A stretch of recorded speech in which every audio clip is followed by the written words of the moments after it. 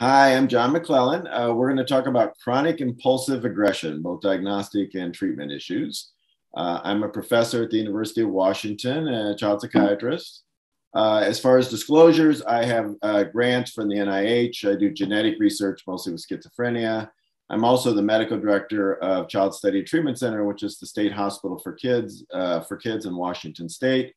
And at that setting, most of the kids that we treat have some problems with chronic aggression and outbursts. The other thing that's really timely about this talk is that I've been working with ACAP and Gay Carlson, who's just now the past president of ACAP. Her presidential initiative was to develop guidelines and just recognition for the problem of serious emotional outbursts. And one of the things that we created, I was on her task force, was an article, Narrative Review, Impairing Emotional Outbursts. What are they and what should we do about them? And that's going to be coming out in the Orange Journal and JCAP soon. It's in press now and they're working on the final edits and stuff. So hopefully you will all have that available soon. And Gay was really interested in this topic because outbursts are this enormous issue in child psychiatry, and yet they're not really well captured by any of our diagnoses.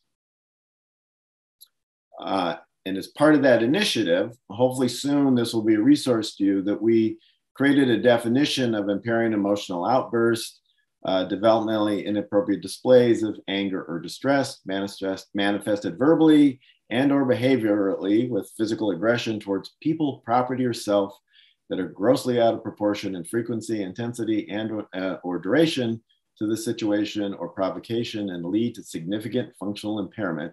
It's kind of a mouthful.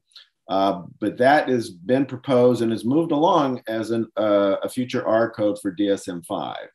And if you're not familiar with R codes you can use to describe as an add-on to whatever diagnosis you're making. So if you're working on an inpatient unit and you're admitting a kid with ADHD who was really admitted because they were aggressive and explosive, you can add this R code and better describe what's going on. Part of the difficulty with chronic aggression and outbursts is that because it doesn't fall neatly into any one category, it's really hard to track how common or impactful a problem this is across different systems of care. So, and a lot of this in writing this was sort of dealing with definitions because the literature is also a mess about how these different behaviors are described. Aggression is behavior that's intentionally carried out with the proximate goal of causing harm to another person who is motivated to avoid that harm. And there's kind of two major categories of aggression. Proactive, instrumental, that's aggression where you're specifically using aggression to get something that you want. It's more thoughtful and strategic, planful. That is less common, although it's a real serious problem when it does occur. What's more common is reactive. So you're in a situation and all of a sudden you lose it, you're upset over something, you want something, you're impulsive and you react badly. You have an outburst to try to solve whatever problem it is that you're facing. In children and adults as well, that's by far and away the most common kind of aggression and outburst that occurs. And it's certainly a very common problem in child psychiatry practice and in kids' mental health practice. So, so one of the interesting things in trying to review and write this is that, again, the literature, there is just no single set literature for aggression or outbursts. That the various topics that this covers includes emotion dysregulation, irritability, what has historically been, or at least over the last couple of decades, called pediatric mania. I'm also giving the talk on bipolar disorder, so we'll address some of this in that talk as well. And then variably temper outbursts, rages, storms, meltdowns, hissy fits. There's lots of terms that people use to describe this phenomenon. And as I mentioned, you can't simply look up one single disorder. That some of the disorders include aggression or outbursts in their actual criteria, with the one probably most commonly used by folks is DMDD, disruptive mood dysregulation disorder. But outbursts and aggression can occur in the context of any number of disorders: disruptive behavior disorders, ADHD, mood and anxiety disorders, PTSD and trauma-related syndromes, kids with developmental disorders or autism, Tourette's, and then certainly individuals that have psychotic illnesses, schizophrenia, or schizoaffective disorder. And so again, this problem it's universal in clinical settings, but it's hard just to simply track it from a diagnostic standpoint. So going through the spectrum of these different kind of problem behaviors, it's first important to sort of recognize tantrums. That these are what are typically considered more normative childhood behaviors, where you have these brief, lasting a few minutes outbursts when a younger kid doesn't get what they want, or when they're upset about something. In studies of tantrums, there are some predictors of which kids then go on to develop more serious problems as they get older. And the risk factors aren't surprising, but it involves both the frequency, if kids are having 3 or more tantrums per week, the severity of the tantrum, if they're really unable to calm or last a long time, and then certainly the situation or the settings that they occur. That it's normative for kids to have tantrums with their parents. It becomes a bigger problem if they start having them in unfamiliar settings or with unknown people. And then there's always this issue about the tantrum seems unprovoked, or there's no apparent triggers. They just occur out of the blue because the kid is so irritable. And in children that have these more serious kind of tantrums, early intervention, behavioral interventions are warranted, and hopefully in heading off the kids from developing later, more severe outbursts. There's a number of risk factors that have been identified in kids that have chronic aggression. And these are both related to the kid, the environment, as well as the interactions that the kid is having. Things like anxiety, fear, poor impulse control, developmental lags are all associated with an increased risk for aggression. Certainly individuals that develop psychotic illnesses are at risk. There's lots of environmental exposures and risk factors, including, and again, in my state hospital, most of the kids are referred because of aggression and outbursts. And most of the kids have trauma histories, maltreatment, child abuse, exposure to domestic violence, and just frankly, social chaos. And one of the sort of themes that I'm going to keep harping on during this, there's a lot of interactional dynamics that goes on in outbursts. And even though they're often described as having no triggers or nothing that predicts them, it's usually the case that they occur in some context, some dynamic interaction, either with parent and child, or between parent and child, or between peers or with teachers. But there's some social interaction that helps set them off. And then finally, obviously, there's different disorders that by definition are associated with irritability, anger, and aggression, with DMDD being now the most common one that's diagnosed. It's also important to recognize that aggression and suicide are associated with each other. That risks of self-harm and suicidal behaviors are increased in kids that have emotion dysregulation and aggression. And as the kids get older, this becomes a bigger problem. There's also concern about diagnostic bias, that Black, Hispanic, and Asian kids are just given the same set of symptoms, they're less likely to be diagnosed with ADHD and more likely to be diagnosed with a disruptive behavior disorder than white kids, which often influences the way that people consider them or treat them. And if you look at incarcerated Black and Hispanic kids, they often have unrecognized mood, anxiety, or trauma-related disorders that contributed to whatever behavior that got them in trouble in the first place. And so it is important that whatever biases or diagnostic errors are being made or recognized so that these kids can get appropriate treatment. So in going to sort of standard treatment guidelines, and none of these will really be surprising, but it is important to be systematic in both your diagnostic and your treatment approaches. There needs to be a thorough diagnostic assessment, that evidence-based treatments need to be used for whatever diagnosis the kid has. It's really important to measure treatment response and outcomes, and there are scales available to do this. And for the most part, all the recommendations really start with psychosocial, behavioral, psychoeducational interventions before you start using medicines. In the real world, medicines are often the stopgap, and they're often used most often just given that you've got 10 minutes to evaluate the kid. The kid's out of control, you're worried about everyone's safety, and so you reach for the prescription pad. But the treatments that actually work are really more involved in teaching the kid and the family new skills and coping strategies. So in the comprehensive diagnostic assessment, Obviously, you're identifying whatever the primary targets of treatment are going to be. Most treatment recommendations focus on whatever the primary disorder is. To me, the big differential right in the beginning is differentiating outbursts that are driven solely by internal stimuli and thought problems. So people that have psychosis or someone in the middle of acute manic episode, those behaviors may solely be due to whatever paranoid or disorganized or confused thinking that they're having. And those are also rare situations, and most kids don't have those disorders. And for most kids, a lot of the behaviors are really maladaptive responses, that they're in some sort of conflict, or they want something, or they're not getting something that they think they need, and they blow up in trying to get whatever needs they have met. And that most outbursts in kids have some functional interactive component. There may be a discussion about that at the meeting. Not everyone may agree with that, but that's certainly what the literature seems to suggest, and what our task force came up with. There's no perfect scale, again, given some of the definitional issues, but these are, and this will be in the handout that's created, there are scales that are available, and the article that's coming out has other scales in there as well.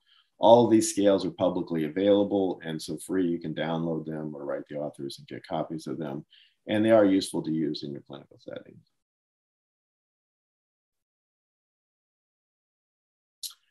Sort of the mission statement of my little state hospital is do stuff that works. It is important to kind of focus on treatments that have, some evidence base and have, known positive outcomes for treating different problems.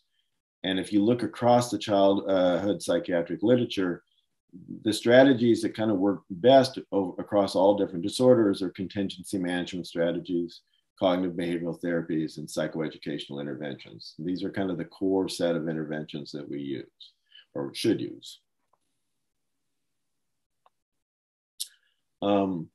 But we've moved beyond realistically and pragmatically that, every kid has a single disorder and there's a manual for every kid to treat that disorder. Kids are way more complicated than that. Most kids have comorbid difficulties. And so clinicians really need some sort of tool belt where they have different strategies they can mix and match and use depending on what the kid and the family's issues are. And to be a good evidence-based clinician, you have to be able to engage and motivate the kid and the family, do good, accurate diagnostic work, which is frankly somewhat of a lost arts, in some settings. And certainly contingency management skills to be able to shape behaviors. And ultimately, teaching skills. Teaching skills is a huge issue. It's the main thing that we do for the kids at the state hospital. And they come in with all sorts of different diagnoses and backgrounds and presentations, but most of them need to learn better ways to cope and solve problems. And then there's this art form about how you combine medications and psychosocial therapies to get your best outcomes. So again, kids need to be taught skills. Parents need strategies to help manage children with difficult behaviors. You'll recognize, for those of you that do DBT, there's a lot of DBT kind of elements and language and all this. And keep in mind, I'm in Seattle at the University of Washington. We are at ground zero for DBT.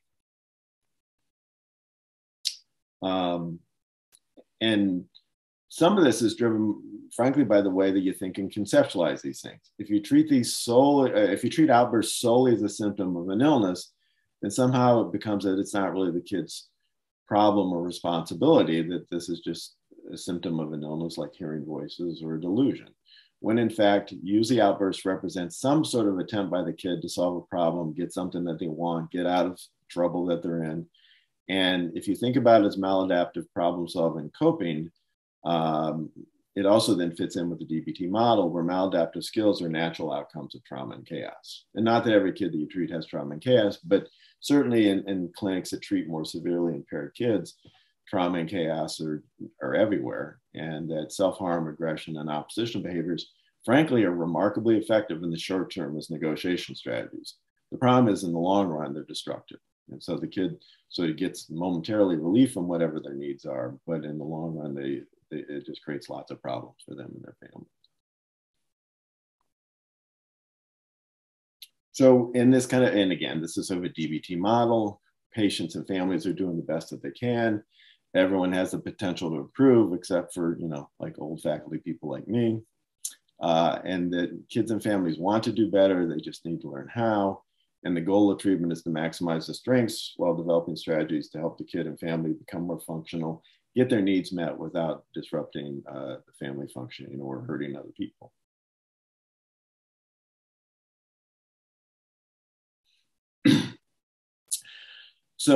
So part of this is not just simply the assumption that this is true. You have to do functional behavioral analyses. You really have to sort of systematically look at the behaviors and kind of identify what the triggers are, what problems are being solved or addressed or created, how people communicate around these issues, what's being negotiated, and what happens immediately before and immediately after. How are they triggered? How are they reinforced?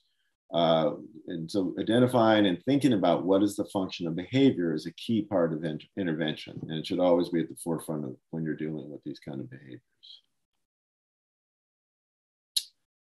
And the evidence for the interventions that have been found helpful, and again, there needs to be a lot more research and a lot better interventions, but to date, the evidence supports interventions that focus on these kind of contingency management or behavioral therapy strategies.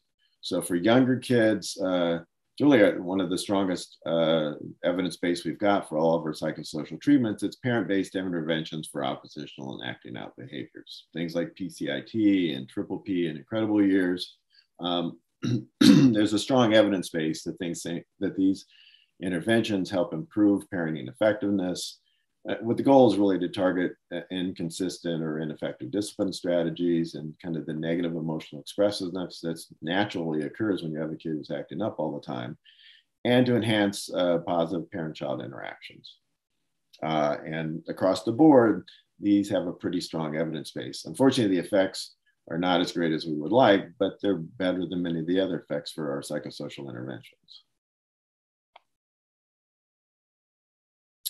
Other therapies that have been promoted and used, multi-systemic therapy is something that's not something you can simply just do in your office. This is an intensive home community-based service where the kids get intensive kind of either wraparound services or targeted in-home and community supports. And the goal is really to address all the environments important to the kid and to help them just be more functional both at home, at school, and with their peers. This intervention was really set up to target kids with more serious, teenagers with more serious emotional and behavioral difficulties, and really targeting kids that were in the juvenile justice system. And it does require a big investment at the community level. If you look at reviews of MST, I mean, in the most positive situations, it's reduced rates of incarceration and hospitalization, which is an enormously good outcome and also saves states a lot of money when it works. And reducing rates of conduct problems and substance abuse.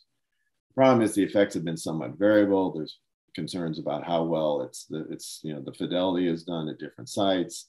And so overall the effect sizes are small and not all the meta-analytic reviews have been positive. But it does seem that when it's done well with the right kind of leadership and intervention strategies, these models certainly can be effective.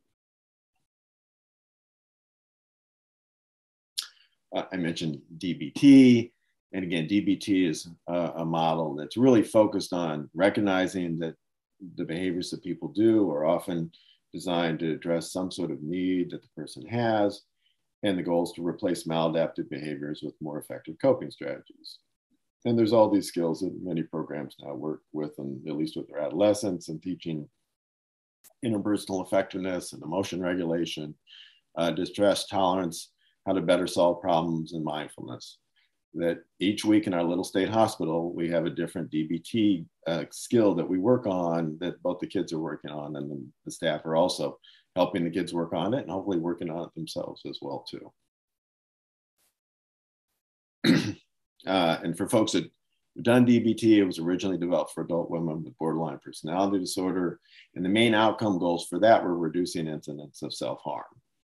As it's been adapted for youth, it's focused both on self-harming behaviors and also aggressive and oppositional behaviors.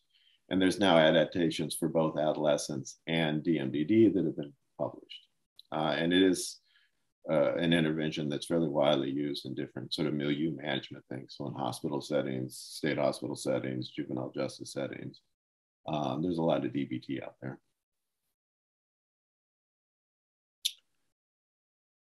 It's also important, of course, to think about medication guidelines. That and the main focus for using medications is to identify what the underlying disorders are that are helping contribute to the outbursts and aggression, and optimize the treatment for those disorders. At this point, the best evidence is optimizing stimulant treatment for ADHD. Otherwise, just in general for treating aggression, and not that this is going to be your first choice, but the best overall evidence is really for risperidone, with some limited evidence for mood stabilizers, and specifically lithium and valproate.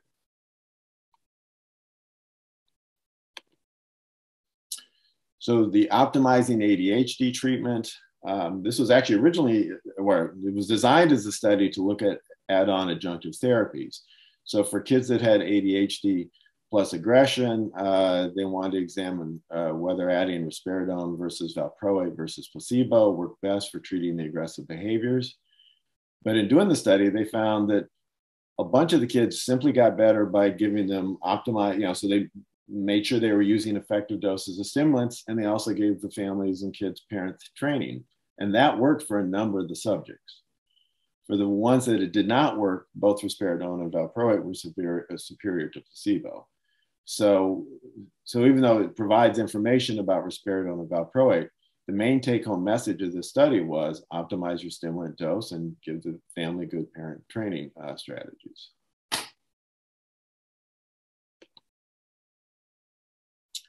In regards to optimizing ADHD treatments, even though they're used quite a bit for this, the evidence is actually fairly limited that supports the use of non-stimulant medications, the alpha-2 agonist and atomoxetine. And so there are some studies supporting their use for treating aggression, but the findings are not nearly as robust as it is for stimulants.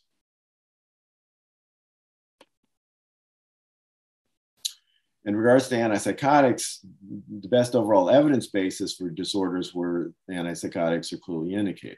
So schizophrenia, real classic manic depressive illness, and then treating irritability with autism spectrum disorders. If you look at meta-analyses for antipsychotics and aggression, irritability in kids across disorders, the best evidence currently is for risperidone and aripiprazole. Mostly that's driven by the autism literature and the irritability, irritability in autism literature. And for the other antipsychotic agents, there's just really not much evidence in kids. Probably they just haven't been studied very much for this indication. So the TOSCA study, this was a study to examine augmenting basic treatment for ADHD and aggression with risperidone. It's kind of similar to the Blader study. In this one, so the kids, again, got standard treatment, which they considered standard basic treatment, stimulants plus parent training. That was augmented with risperidone in one group and placebo in the other groups. Both groups showed improvement. The augmented group had better improvement in ODD and aggression, but the ADHD symptoms or conduct symptoms were not really any better after 6 weeks on risperidone. And often what's sort of lost in this study, they did 12-month follow-up and there's really no group differences after 12 months. So take-home message there is risperidone can certainly help in the short term and may help some kids longer, but it's not like you're necessarily treating or curing the aggression over time. And if anything, it does focus back again on what is standard of care for ADHD. And even though we talk about basic standard of care being optimizing stimulants and combining that with parent training, that's not what most kids get in the community, especially the parent training part. It's hard to find people that are good at doing those kind of psychosocial interventions. And so most families don't have access to that service.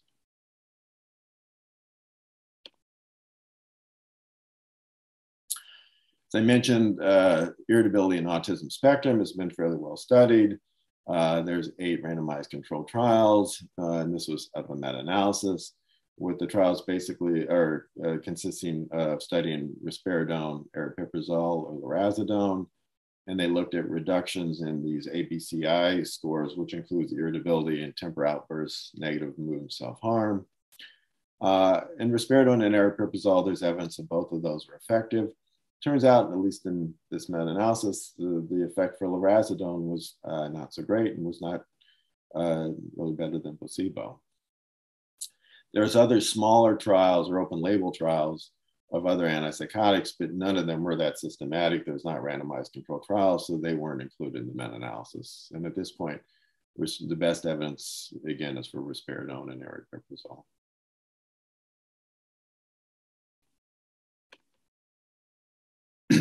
As far as mood stabilizers, there's some, most of this is actually older literature, but there's sort of a mixture of randomized controlled trials, some of which showed that lithium is helpful for aggression and symptoms of conduct disorder.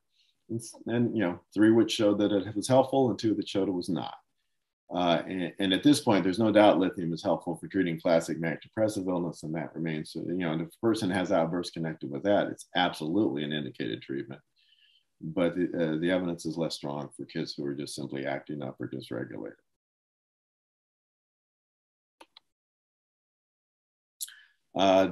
And similarly, I think for the valproate literature, there's 6, and some of these are small, randomized controlled trials showing some improvement for irritability, aggression, and impulsivity in various diagnostic groups: conduct disorder, ODD, ADHD, kids who were called bipolar or autism spectrum.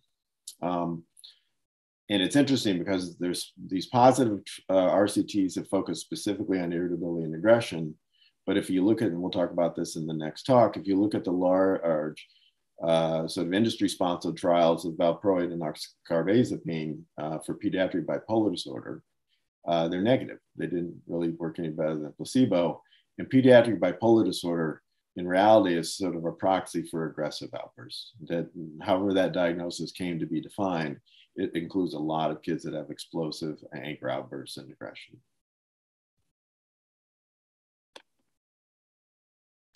You see a lot of kids put on antidepressants with the assumption that their irritability and their aggressive outbursts are related to feeling sad or feeling anxious, but the results have not been very well documented that antidepressants are helpful for this, and that one meta-analysis found that the risk of aggression actually doubled on youth taking active antidepressants versus placebo.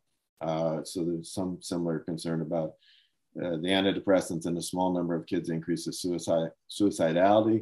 It may also, because of its activating effects, also increase aggression in some children.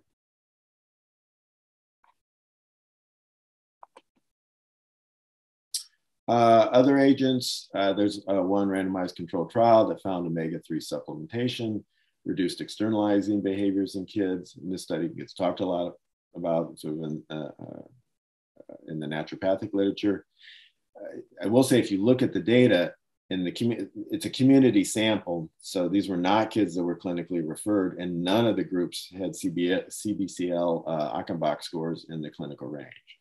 So whatever benefits it helped for the kids, these were not kids that were going to be referred to your clinic anyway, or at least probably not referred to your clinic.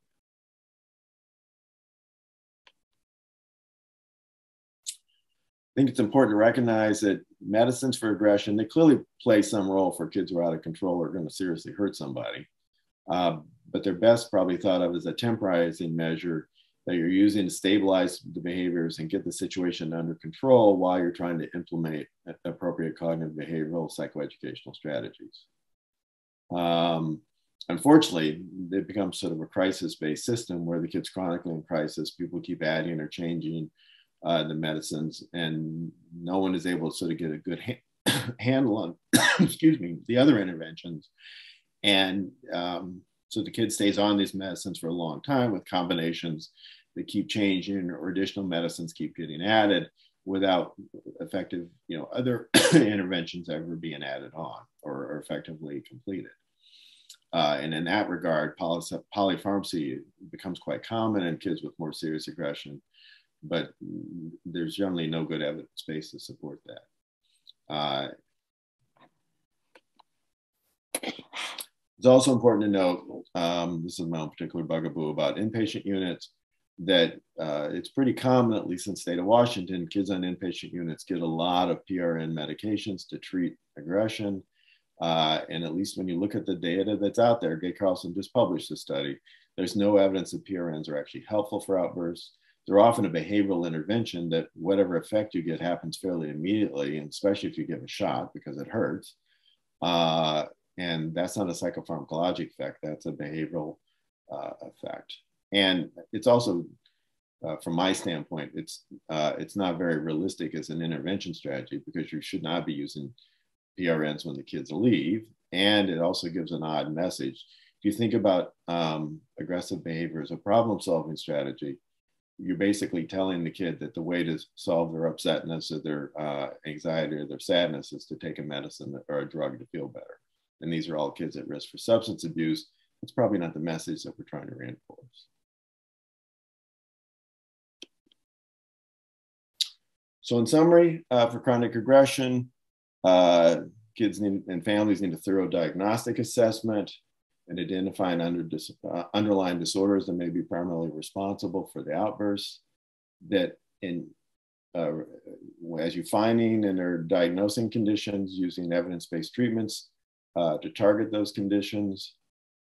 It's really important to think about the functional components of aggression and outbursts. What are the triggers? What are the reinforcers? What's driving the behavior? What skills does the kid and the family need to learn to replace those behaviors and still get their needs met? And that most of those interventions are based on cognitive, behavioral, and contingency-based strategies. And ultimately, the goal for most people that have outbursts is to teach them new skills. And in this model, this is not really an acute care model. That most kids that have chronic aggression, you're not going to fix them with a single intervention or a single course of treatment. It's more of a rehabilitative model. Just like learning skills that are hard is difficult. It takes time, it takes practice, and you have to keep doing them over and over again and getting better with them over time.